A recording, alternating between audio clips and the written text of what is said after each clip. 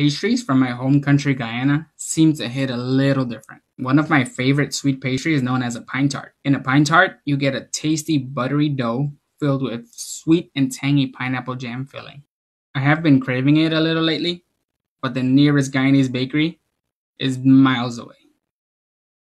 So, I decided to make my own. I looked at a bunch of different recipes before tackling this, and it was hard to know which one will actually taste good without actually tasting it. Being me, I just compiled and mixed all the recipes and just approached it that way. I used fresh and canned pineapples. I used white sugar and brown sugar. I used butter and Crisco for the pastry dough. And for my egg wash, I didn't have yellow food coloring, which gives it that distinct yellow color, but I tried to make it work.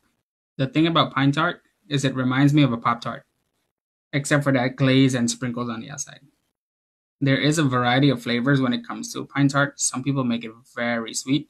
Some people make it really tangy. Then there are those that just makes it a good balance. You get sweet and tangy. You also don't want a thick pastry dough around your filling.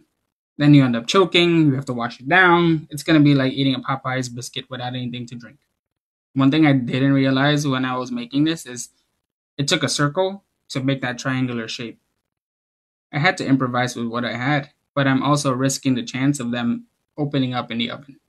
The final products, they came out amazing.